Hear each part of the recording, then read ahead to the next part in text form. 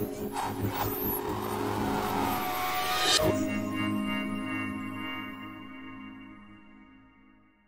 like to start here very often. I don't know whether to reassure you or to disconcert you, but this is one of the most popular sayings about quantum mechanics from Richard Feynman, who said, "I think I can safely say that nobody understands quantum mechanics."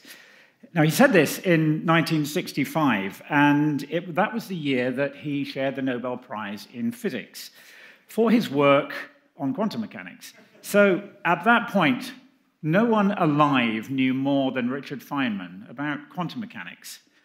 What hope is there then for the rest of us? Well, quantum mechanics has this reputation for being impossibly hard, but it's not the mathematics that's the problem. And here's some of the mathematics, and it doesn't look particularly easy to grasp, but actually Feynman was fine with it. He could do the mathematics just fine. The trouble was, that's all he could do. What he couldn't understand is what the maths meant, what it tells us about the nature of the world.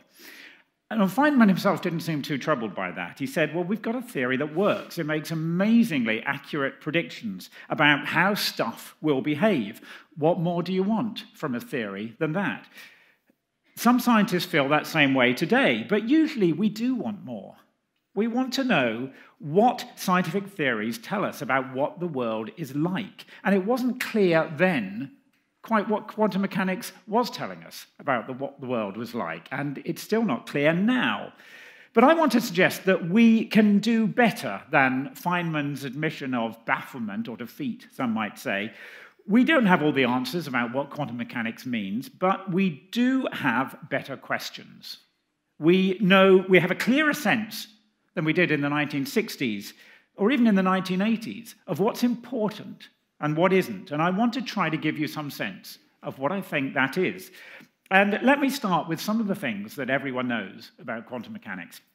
And when I say everyone, I mean everyone in inverted commas. So if you haven't seen these things before, don't worry. All I mean is that once you start finding out more about this problem, perhaps this topic, perhaps by reading popular accounts of it, then pretty soon these are notions that you will encounter. And the first of them is that quantum mechanics is weird.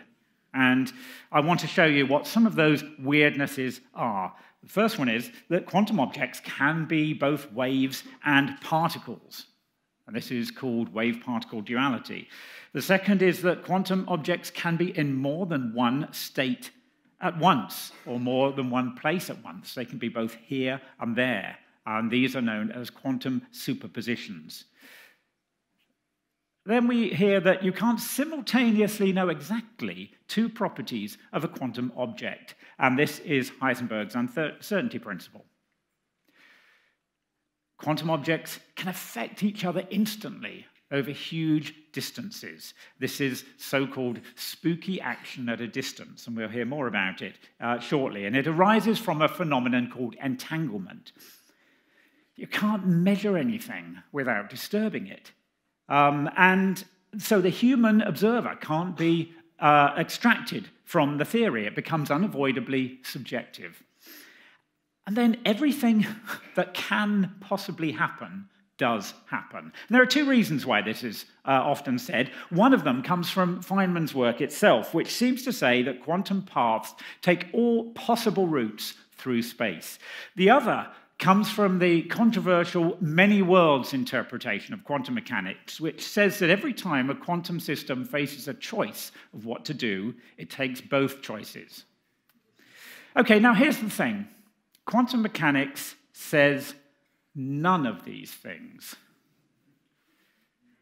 Their attempts to explain or to articulate what quantum mechanics means. Some of them are misleading. Others, I think, are just plain wrong. Others are just unproven interpretations or assumptions. I'm saying that we need to change the record when we talk about quantum mechanics. We need to stop falling back on these tired old cliches and metaphors and look more closely at what quantum mechanics does and doesn't permit us to say. And the first point to realize is that there's a big difference between quantum theory, the mathematics and the mechanics that you just glimpsed, which scientists use daily to make predictions, to predict stuff that allows them to build things like this laptop. So this is stuff that really works. There's a big difference between that and the interpretation of the theory. And this is what's so hard to grasp about quantum mechanics. Because normally, the interpretation of a theory is kind of obvious. Newtonian mechanics, this is the old classical mechanics that tells us how everyday objects move about and behave. So it tells us how things like tennis balls and spaceships move. The interpretation here isn't difficult. The Newtonian mechanics tells us what paths objects take through space as forces act on them. And we don't have to ask, what do you mean by path? What do you mean by object? What do you mean by force? It's kind of obvious. Well, that's not so for quantum mechanics. And let me give you a glimpse of why. To predict what a quantum object will do, in place of Newton's equations of motion, scientists generally use the equation devised by Erwin Schrödinger in 1925 to describe the idea that quantum particles might act as if they were waves. This is the Schrödinger equation, and it doesn't tell us what the trajectory of a particle is. Instead, it gives us something called a wave function. And the wave function can be used to figure out where we might find an object and what properties it might have, an object like an electron, say. So the typical shape of a wave function of a particle like an electron in space might look something like this. Okay, so what does this mean? Well, it's often said what it means is that the particle is somehow smeared out over space. And it does kind of look that way, doesn't it? But this isn't showing the density of the particle over space. This wave function is a purely mathematical thing. And what the wave function lets us deduce is all the possible outcomes of measurements that we might make on the particle's properties, such as its position, along with the relative probability that we'll get that particular result when we make the measurement. So to find out the position where we would observe this particle, we simply calculate some number from the wave function, the value of the wave function, at that point in space. And that gives us the probability that we'll see the particle there if we make a measurement. So the wave function doesn't tell us where we'll find this particle. It tells us the chance that we might find it at a particular position if we look. And this is what's so odd about quantum mechanics, because it seems to point in the wrong direction, not down towards the thing that we're supposed to be studying, but up towards our experience of it. It says nothing, or perhaps we should say it says nothing obvious about what the quantum system itself is like. In other words, the wave function is not a description of the quantum object. It's a prescription for what to expect when we make measurements on the object. But it's even more peculiar than that, because the wave function doesn't tell us where the particle is likely to be at any instant, which we can then try to verify by looking. Rather, what the wave function tells us, well, it tells us nothing about where the particle is until we make a measurement.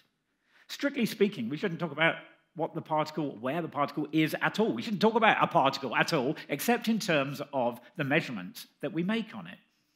Now, this account of quantum mechanics is more or less the one given by the Danish physicist Niels Bohr and his collaborators, such as Heisenberg, and it's known today as the Copenhagen interpretation. Copenhagen was where Niels Bohr was based. Now, I'm not saying that this interpretation is the right one, but what's valuable, I think, about it is that it tells us where our confidence about meaning has to stop.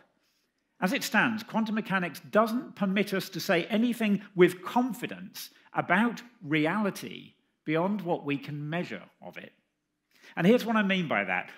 One way of speaking about this measurement of a quantum particle says that before the measurement, the wave function might be this typical sort of broad, spread out thing. But when we make a measurement on the particle,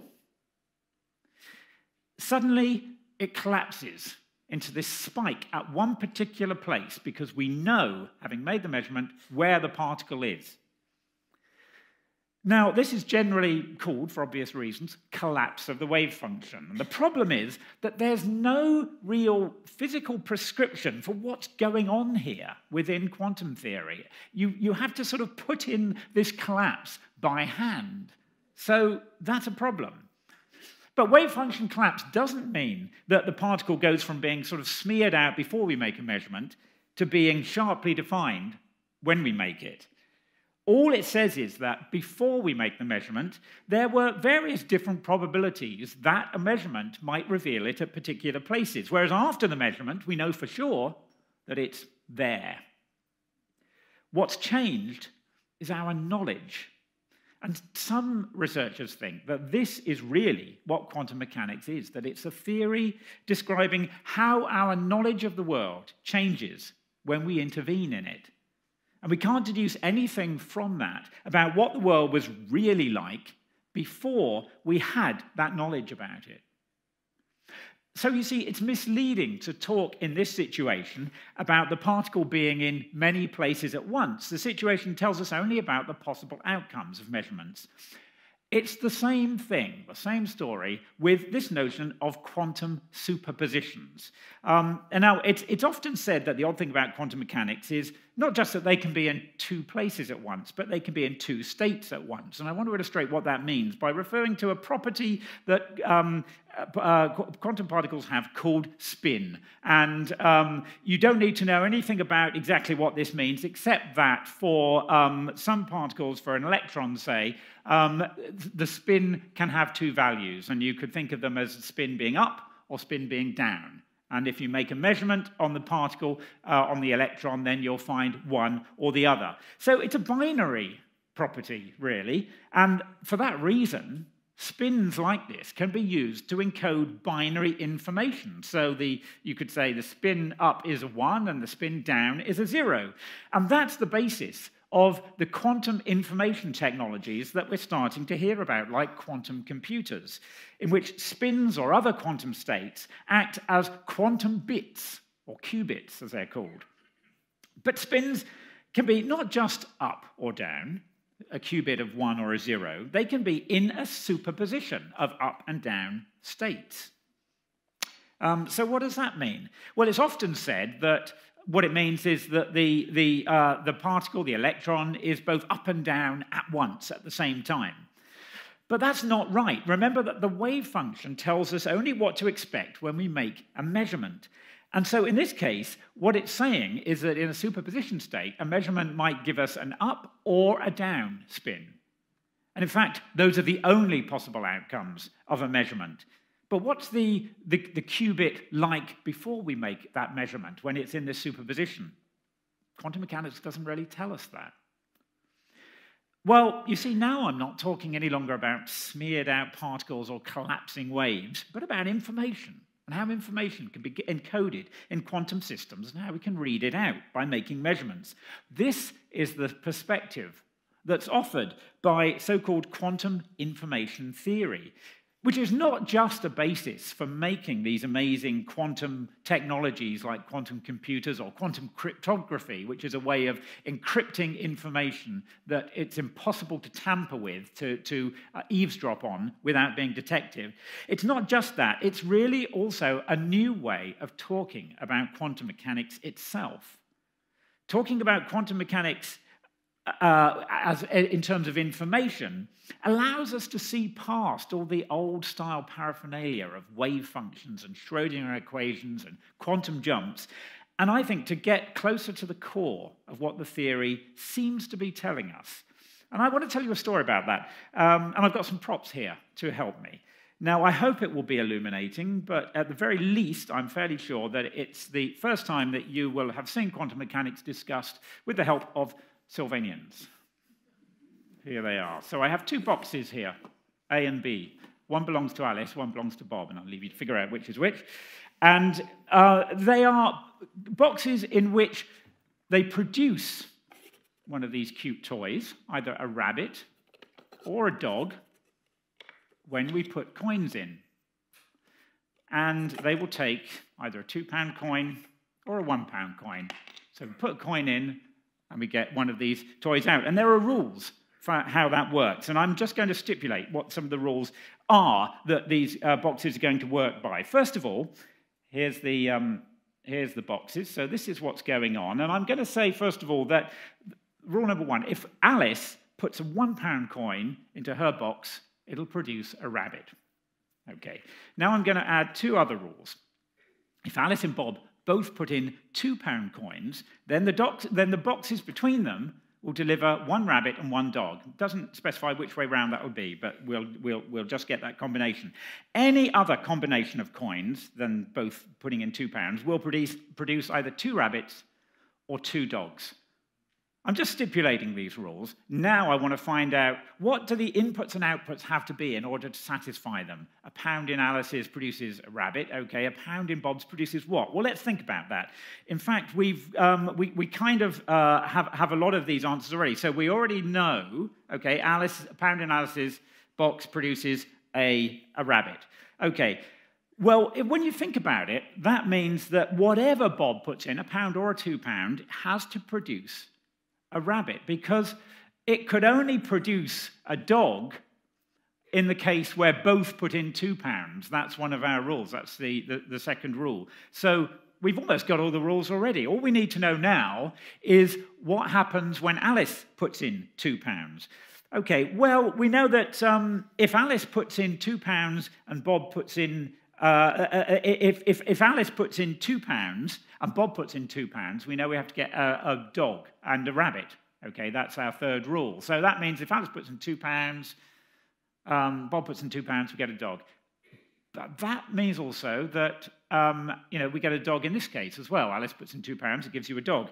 Okay, the trouble here is that this doesn't work, because we're not meant to get a dog and a rabbit in this top case, only in the bottom case where they both put in £2. So that one is wrong. Now, what it means is we can only satisfy those rules 3 times out of 4. We get 75% success rate. Maybe we can do better. Well, no matter how you try and juggle it to see if there are any other combination that works, you'll find it won't. This is the best you can do. You can only satisfy these rules 3 times out of 4. Okay, but what if Alice's and Bob's boxes could switch their output depending on what the other one put in? Then it's a different matter. Then we could say maybe Alice's box gives a dog when Bob puts in £2, but a rabbit when Bob puts in £1. Okay, well, that might work. The thing is, then we have to know what one has put in before the other box decides what it's going to give out. So we need to have some communication between the boxes. So we need to wire them together, and they'll send a signal between them, and then we can do better. Well, okay, that's fine, but this signal has to travel down the wire, and it can only do that at the speed of light. That's fine if they're here. That takes, no time at all, virtually, but it takes some time. And in fact, even at the speed of light, if Alice's box is here and Bob's box is in, let's say, Fiji on the other side of the world, it takes 1/10 of a second for the signal to travel there. So we have to wait that long before Bob puts in his coin, or before Alice puts in her coin, whichever way around we do it. So we can't do any better than this instantaneously, if Bob and Alice put in their coins instantaneously. So we're kind of stuck. This communication won't work if we're looking at how to solve this problem instantaneously.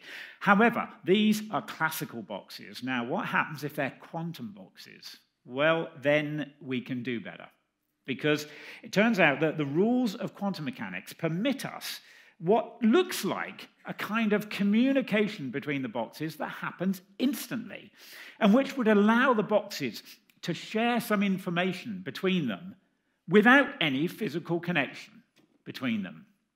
I'm going to say some more about this quantum effect that allows us to do this. Just take my word for it at the moment that quantum mechanics allows us to do it. Well, then we can do better. Then what Bob puts into his box can instantaneously seem to affect what Alice puts into her box, and then we can do better. So does that mean then that we can satisfy these rules all the time? Well, actually, we can calculate using quantum mechanics how well we can do in that case.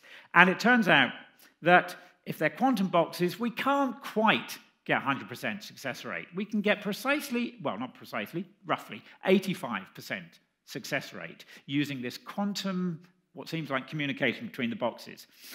Now, what I've just told you about, this mysterious quantum link, is the quantum phenomenon called entanglement. And I wanted to do that without any maths, without any Schrödinger equation and wave-particle duality, even without any particles, just with Sylvanians.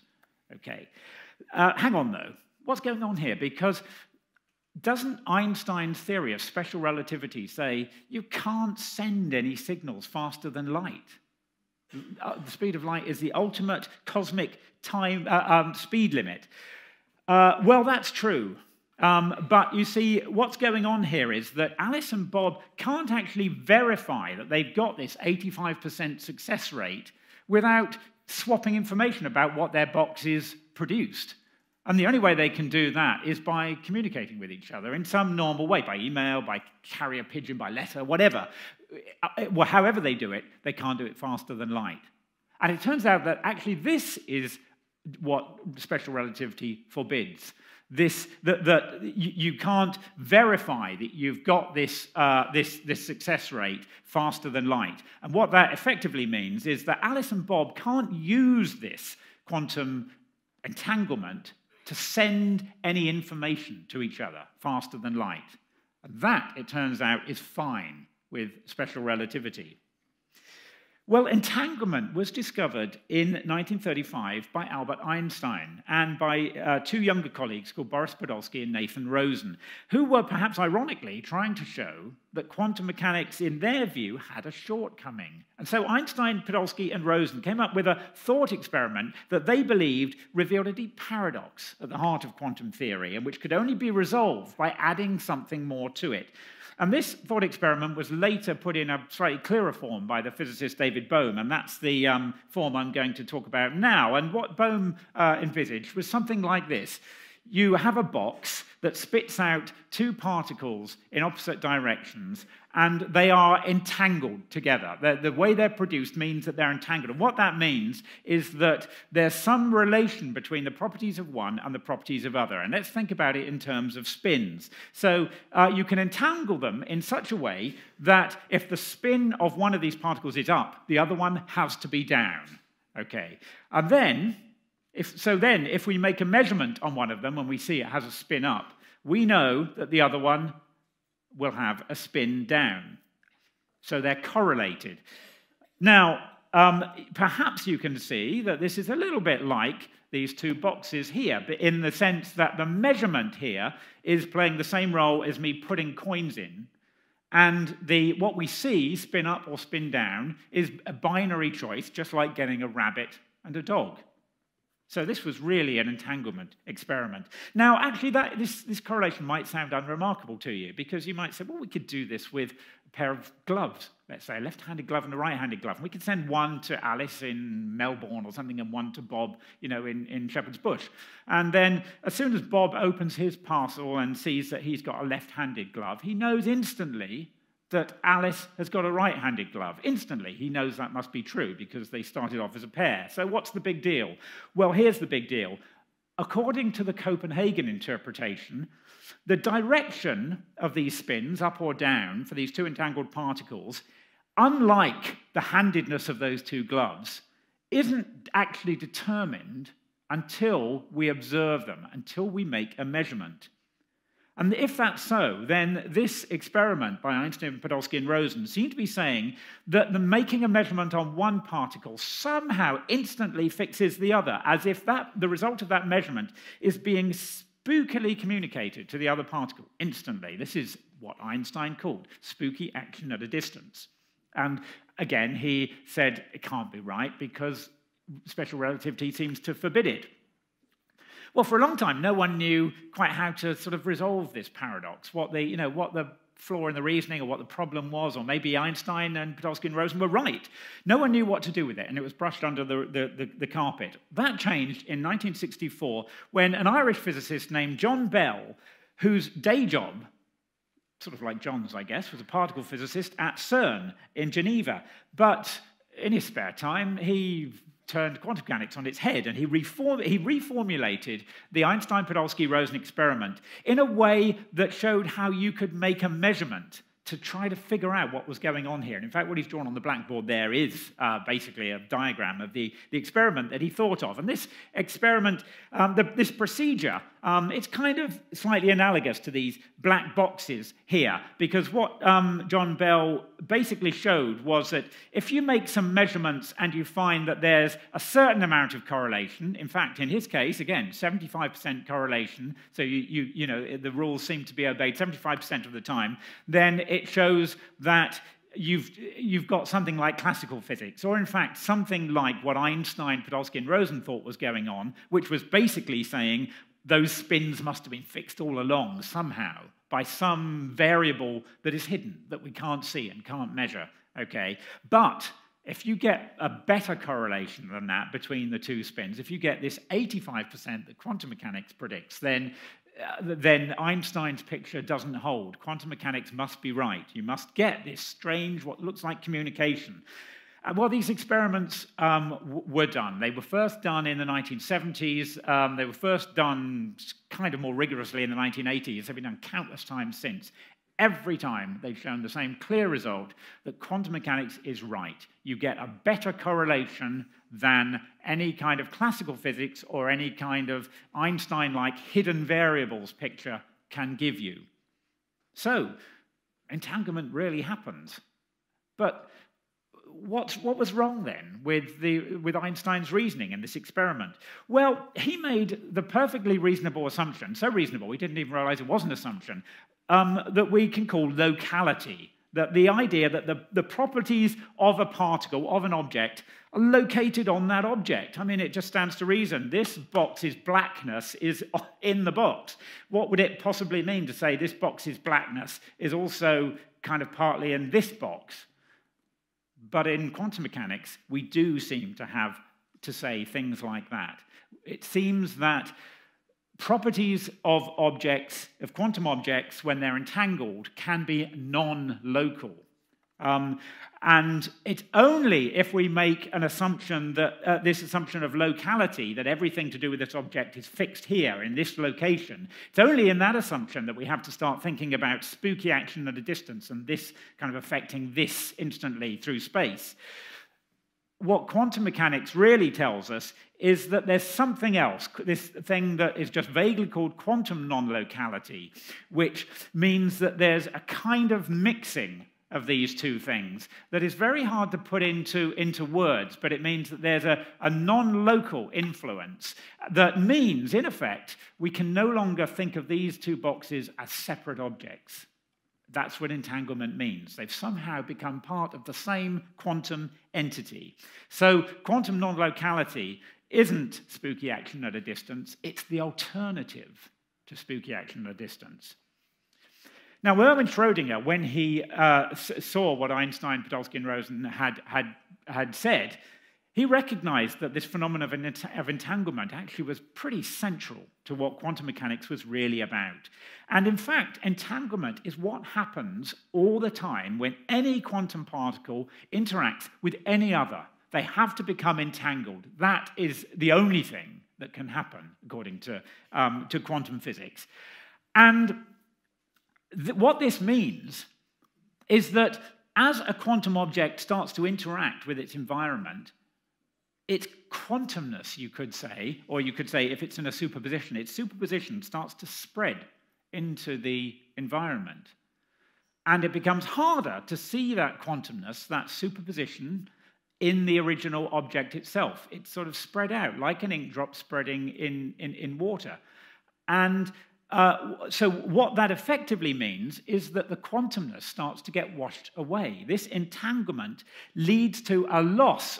Technically, the word is a decoherence of quantum properties, and it seems to be that ultimately leads to quantum objects behaving like classical objects as they start to interact with their environment. So What that's really telling us, and what we can now say, is that there isn't some strange situation in which little things like atoms obey quantum rules, and then for some reason big things like us obey classical rules, and they're just different things. Actually, we can now say that this is what quantum mechanics looks like when you're 6 feet tall. The weirdness that we talk about in quantum mechanics is just the way the world works. And in fact, it's kind of us that are weird, because by the time quantum mechanics has become this scale, it kind of looks different to how it does when you're talking about photons and electrons. Why, though, does quantum mechanics only allow us 85% success? Why doesn't it allow us 100%? Well, it turns out that the answer really is about how efficiently these boxes can share that information about, in this case, what coin was put into them. It's about the efficiency of information sharing. If we can make use of quantum entanglement, then we can improve the efficiency with which information is shared between quantum objects, like qubits. And this is really how quantum computing gets its power, by more efficiently sharing the information among the different bits of the system than we can use when we're using classical bits, like the little transistors in laptops. And what it also tells us is that what makes quantum mechanics quantum, at root, doesn't really have anything to do with notions of wave functions and collapse and wave-particle duality. It's really about what can and can't be done with information. Let me give you a sense of where that's leading us, because it's meant that some researchers feel that we might be able to reconstruct quantum mechanics from scratch, getting rid of things like the Schrödinger equation and waves and particles, but just using some simple axioms about what is and what isn't permitted with information, how it can be encoded and transferred and shared and read out. And I want to give you just a flavor of one of these, what are now called quantum reconstructions. This is one, there are many, this is one suggested in 2009 by Boryove Dakic and Kaslav Bruckner at the University of Vienna. And they proposed 3, what they said were reasonable axioms from which we might try and construct quantum mechanics. And here they are. And they probably don't look that reasonable or even that necessarily intelligible to you, but I'll just briefly say what they mean. Information capacity was the first one. They said, let's assume that all the stuff, all the basic entities, whatever they are, that make up the world, can encode just one bit of information. They're like those spins. They can just be up or down, and that's it. That's all they can hold. Let's also assume, now they call this assumption locality. It's a bit confusing because I've just told you about quantum non-locality, but the locality in this case means kind of something a bit different. All it really means is that there's nothing hidden behind the scenes that's allowing stuff to be done with information. There's no secret device underneath here that's allowing these boxes to communicate. And lastly, this idea of reversibility. They said, let's assume that these bits that can hold just one bit of information, they can be converted reversibly. You can go from a 1 to a 0, from a spin up to a spin down and back again. Okay. They said, and they showed that with just these 3 rules about what can be done with information, you get 2 possible types of physics out of them. One is classical physics and one is quantum physics. Just these rules. What's more, if you tweak this 3rd axiom a little bit to say that, let's assume that in order to do this reversible sort of flipping of spins, that let's assume that you can do it continuously. You can continuously sort of rotate a spin up to a spin down. Okay, if you assume that, you get quantum rules.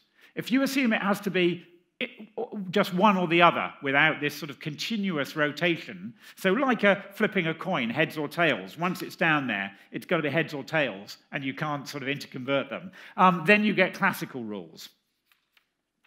Well, I find that kind of extraordinary, that you can get so much out of what seems like so little. And the point about these axioms, about information, is that they can, by themselves, lead to what looks like quantum behavior, and all the stuff that we get out of quantum mechanics, like superpositions and entanglement. And some researchers think that these reconstructions might lead us to a completely different perspective on quantum theory, perhaps one in which the physical meaning of all this seemingly strange behavior is clear. Well, that remains to be seen, but what's already illuminating is how they focus on this question of information, on how answers or measurement outcomes are contingent on the questions we ask. Just as the outcome of these boxes, what comes out of these boxes, is contingent on what we put in, a £1 or a £2. And I think this is the most productive way to think about quantum mechanics. And there's a very nice metaphor for this perspective that was suggested by John Wheeler. Now, John Wheeler was, he studied under Bohr, and he actually had Feynman as his student. And he had this wonderful metaphor for how answers about reality can emerge from the questions that we ask in a way that is perfectly consistent and rule-bound and non-random without requiring any pre-existing truth about how things were. And this is how it goes. It's based on the game of 20 questions. So this game, I'm sure you all know, where someone, where everyone chooses let's say, a person. Okay, one person goes out of the room and everyone else chooses a person, and then this one person has to come back in and find out who that person is by asking questions. And they have to be questions that only have a yes or no answer. Binary questions. As you can see, this is actually a quantum game. Okay, so let's say we play it like this. The person goes outside. We all decide on a person, we all do our thing, and then the person comes back in and starts asking questions. And on this occasion, the person who's come back in, she starts off in the normal way. She says, "Is this person alive or dead?" And I should say, "Is this person dead?" And the answer is yes. Okay. Is this person male? Yes. Okay. And so it goes on, except that the questioner finds that as she asks more and more questions, it takes longer for the answer to come. The person she asks sort of has to think about it for a while before giving the answer, which is kind of odd because, surely it's either one thing or the other. Why do you have to think about it? Anyway, the game goes on, and eventually she thinks she's narrowing in on who it is, and eventually she says, "I know, it's Richard Feynman." And everyone says, "Yes, it's Richard Feynman." And everyone laughs, and the game is over. But then she says, "Well, what was going on? Why did it take you so long, each time when I was asking more and more questions to answer?" And everyone explains that they'd played the game a bit differently. They decided that they weren't going to decide on a person. They were simply going to make sure that whatever answer each individual gave when they were asked was consistent with all the other answers in applying at least to someone, ideally someone famous. So as soon as the first question, is this person dead, was answered yes, all the other people's answers had to be consistent with that. It had to be a dead person that they were thinking of. And then it had to be a dead male that they were thinking of, and so on. But the first person could just equally well have said no to that first question. And then they would have converged on someone else, not Richard Feynman. So the options become more and more constrained as the questions proceed, and it took longer and longer to figure out, who still is going to work, who's going to be consistent with all these answers so far. And everyone was forced by the nature of the questions to converge on the same person. If you had asked different questions, you'd have ended up with a different answer. So context mattered. There never was a preordained answer. You brought it into being, and in a way that was fully consistent with all the questions you'd asked. What's more, the very notion of there being an answer only makes sense when you play the game. It's meaningless to ask who the chosen person is in that situation without asking the questions about them.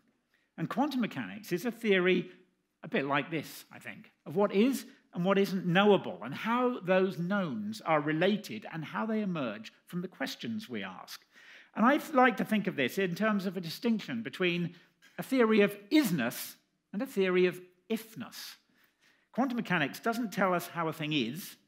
It tells us what it could be, along with, and this is crucial, along with a logic of the relationships between those coulds and the probability that it could be this.